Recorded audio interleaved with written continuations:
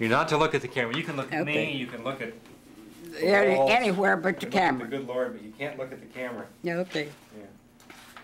Well, let's start with, can you tell me about the first thing you remember of coming to Detroit?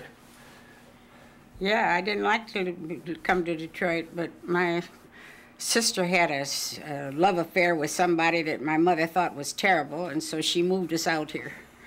My mother worked in a sorority house and a fraternity house in the University of Nebraska.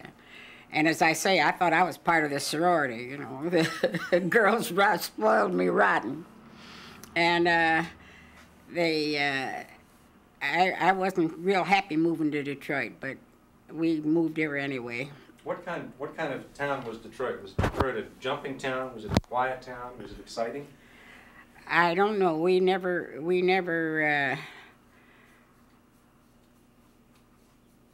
had an opportunity when I was little to, you know, to make a lot of friends. I'd go to school and come home. But it was pretty nice. It was a pretty nice town. Tell me about, now you went to work at the Rouge. I went to work at Rouge, I think it was 1929. And at first I worked in a glass plant. I made windshields. And windshields ain't funny to lift, you know. And sometimes we would make $500 and $600 a day, which ain't funny. A windshield every 5 or 6 minutes. And that was pretty hard work. And then I got active in the union, but I was sometime the chairman of my unit, but I never did go to work for the, you know, the UAW. When you were working on the windshield line at the Rouge, tell me, if I looked up and down the line, what kind of people would I see working on the line? Every kind of people, men and women. Few women. We were the first women that worked. As I say, in 1929, we went to work at a glass plant, but we were the first group of women that went. They have a lot of women now, but we laid we laid a place up for them because they didn't have any women before we came. And what other kinds of people, what kinds of races would there be there? What kinds of ethnic people would be there? Every kind you can mention. Every kind you can mention. There were a lot of Polish people and comparatively few black people. We were about the first black people in the plant in 1929 in the glass plant. It was supposed to be a kind of an elite job, you know, and it was too good for black people. And then at first I made cores. You know what a core is? Well, a core is what you make out of sand and wires and then they pour. A core is really what they pour over. You know, to make engines. To make engines, yes. To make. Yeah, to make the engine blocks. Yeah. Mm-hmm. They made cores. And the men didn't like that job, so they had women doing it because you had to stick.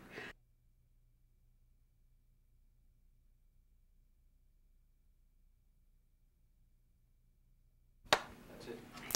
Take two. Okay. What would happen was What would happen was that the men resented the women coming on a plant because they didn't think they were strong enough to lift. You know, windshield's pretty heavy. And if you're working on the other side of the line with somebody that's wishy-washy, you get yourself all cut up. But actually, after they saw we weren't actually dumb, so we did. As a matter of fact, we did better work than they did when we got to it because we were going to show them that they were wrong in the first place. Did you have to do anything special with the foreman because you were women? Oh, no. No, we've always had pretty good foremen. Tell me exactly, what did you do? Explain to me what your... The line is well, you know how wide a windshield is. Well, she's on one side of the line and I'm on the other side lifting the glass. But the glass comes in. There are people who put the glass on the line. The next people put the vinyl in between. And the next people put the top on. And the next person cuts all the extra vinyl off around the line. And then it goes into an oven and gets to be a windshield. But they're pretty heavy.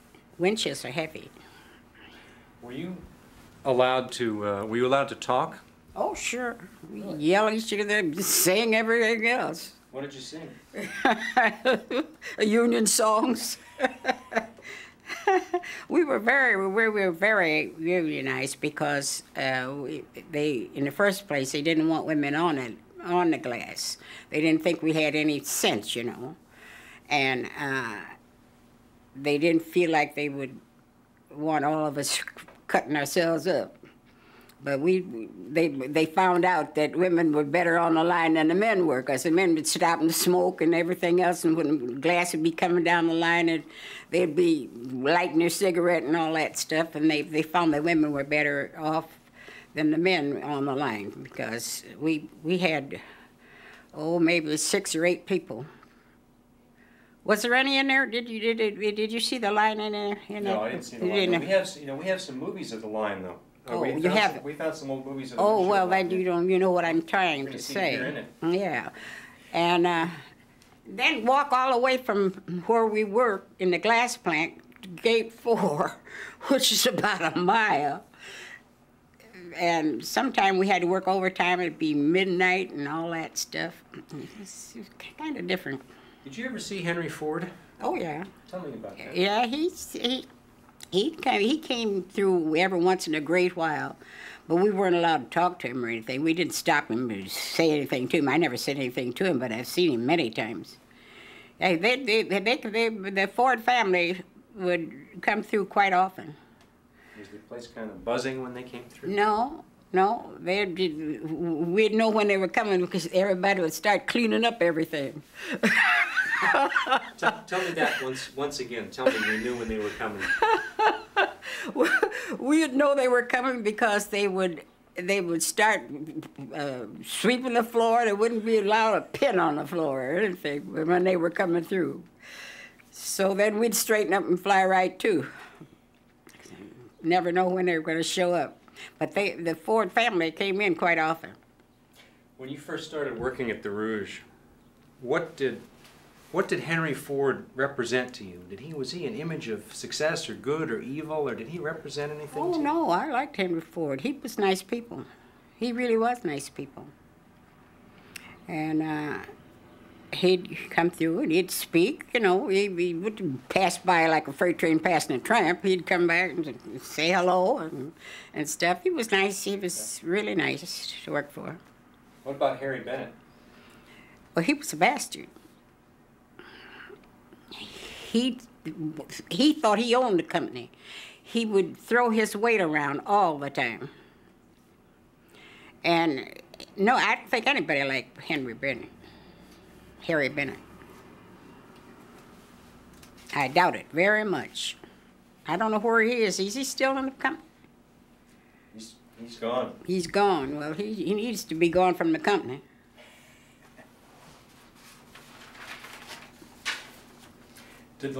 When you're working on the line, did the line always go at the same speed? Except when we'd slow it down.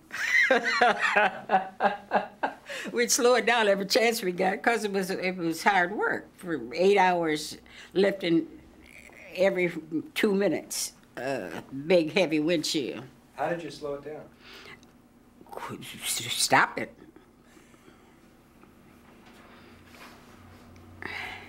Stop it and get a minute's rest.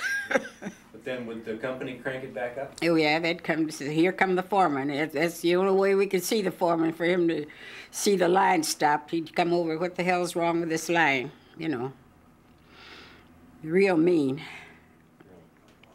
Oops, hold on, we have to change film.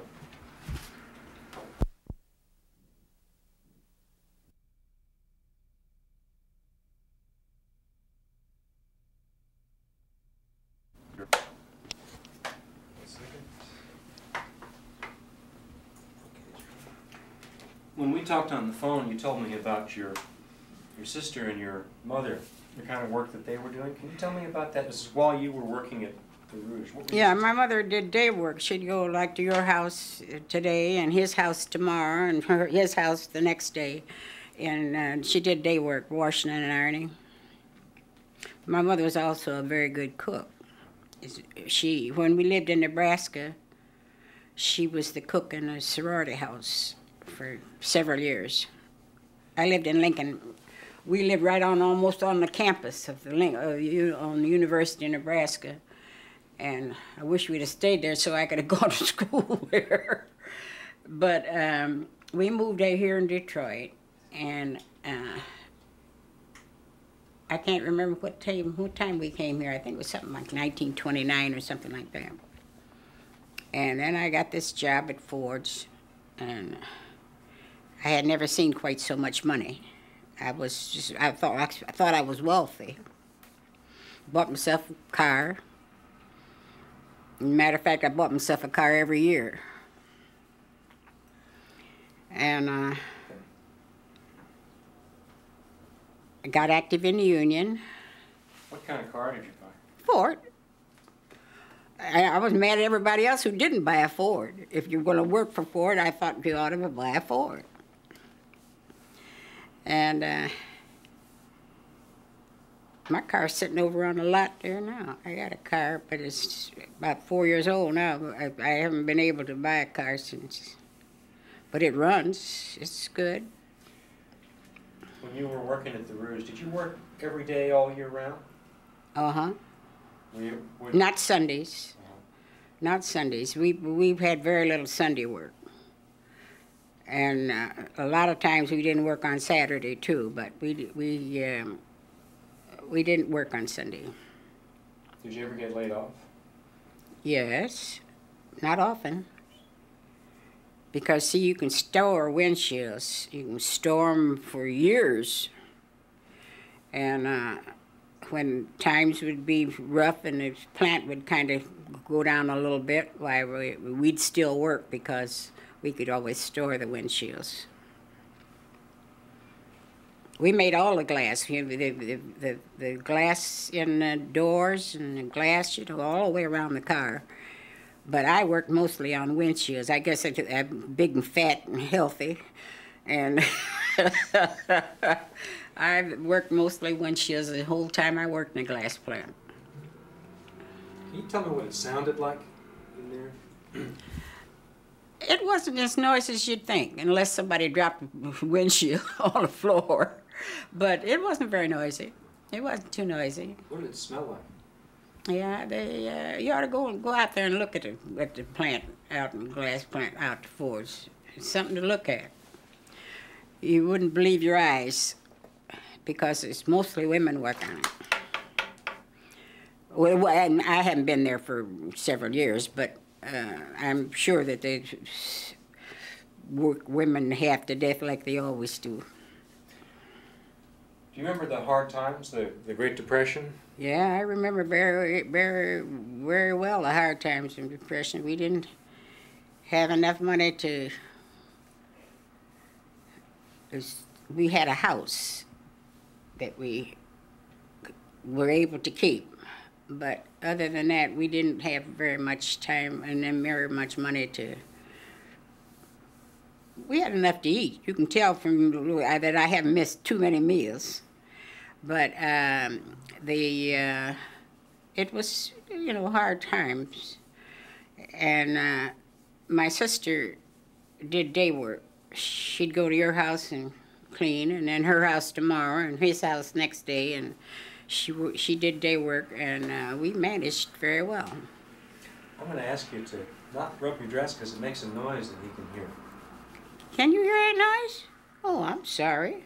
He's got ears like a coyote. Okay. Did you ever hear of who was the mayor of Detroit in those days? Do you remember? Do you remember Frank Murphy? Oh, yeah, I remember Frank Murphy very well. Yeah. Yeah, we were very fond of Frank Murphy. For some reason. I've always been pretty active in politics. Was he? Did you feel that Frank Murphy was your kind of guy? Was on your side? Was Uh-huh. Was he a friend of the working man and the working woman? Was I he think an enemy so. of the working man and working I think he was very, very, very fond of the working class people. Mm-hmm.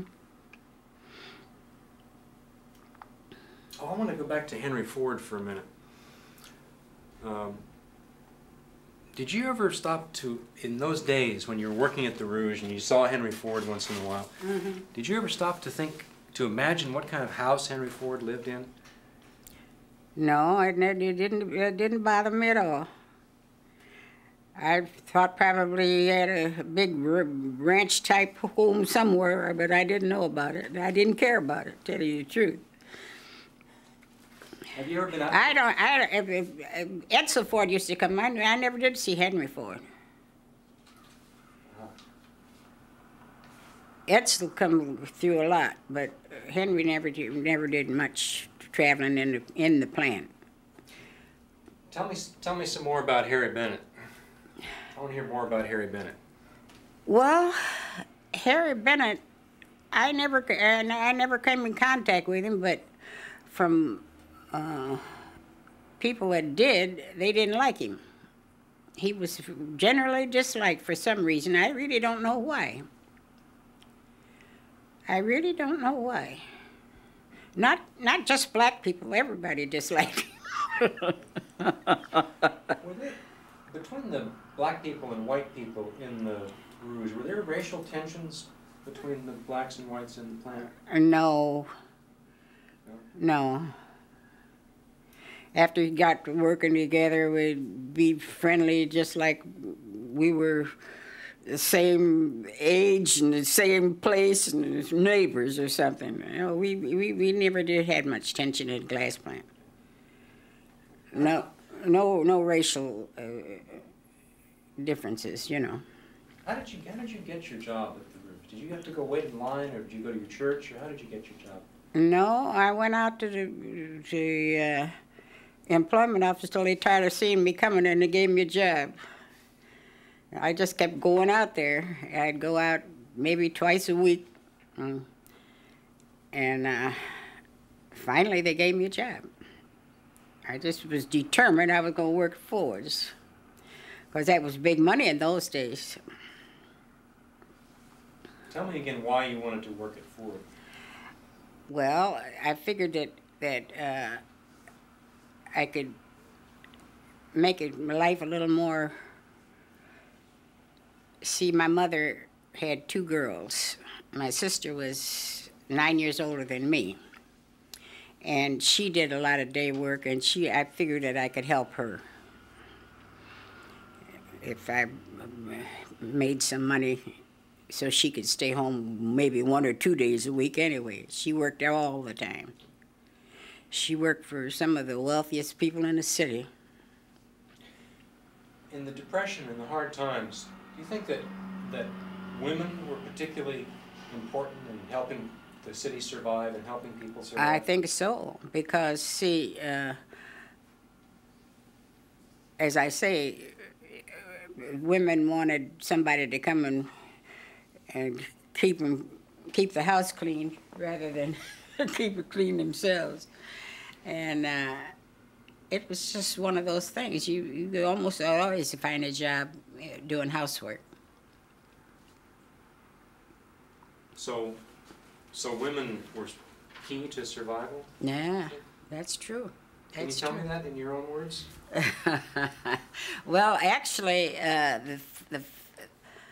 in the first place, women don't like much doing housework anyhow, And if they could get somebody to do it for a little or nothing, they'd hire them.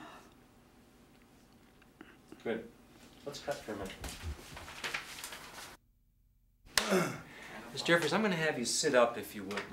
Could I have you sit up straight in your chair? Sure. Do you mind? Yeah. There you go.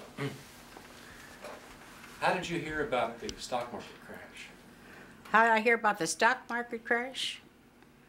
Well, years ago, I started reading the paper religiously every day, so naturally I would get it right firsthand.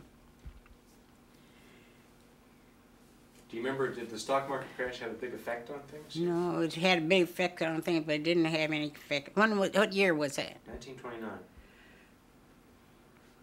It didn't have any effect on me at all. See, the only money that was coming in the house was my mother, who did day work, and me, who worked at Ford's, and my sister, who did day work. And we always had a very nice house, piano, everything. Well, everything we thought we wanted, we'd work hard to get it. And I really didn't suffer during the Depression, not by any means. What sort of, in the hard times during the Depression, even though you didn't suffer, what kind of food did you all eat? Excuse me, we moved on. Oh, we're going to have to change film. Have to hold on.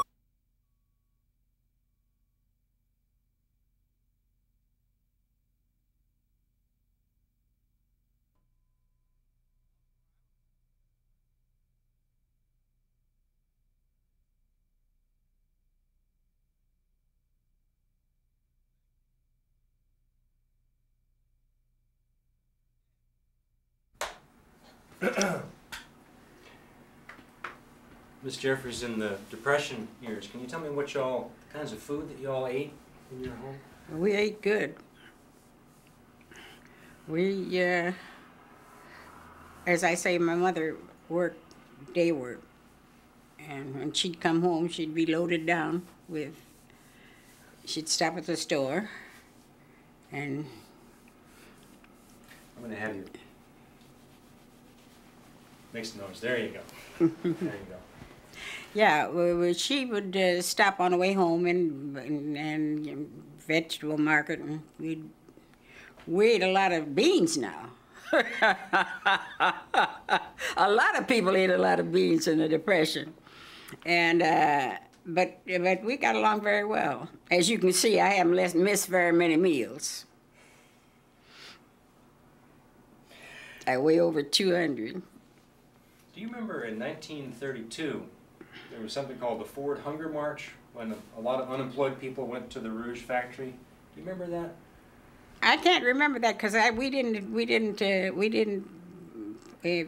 glass plant didn't participate in that at all. Do you remember hearing about it? Haley Bell. Do you remember hearing about when all the people got shot at the Rouge plant at the Ford Hunger March? Oh yeah, I heard about it, but it didn't bother me because I wasn't anywhere near it. What did you hear about it? In the paper. And cut. Room tone for Miss Edwards' interview.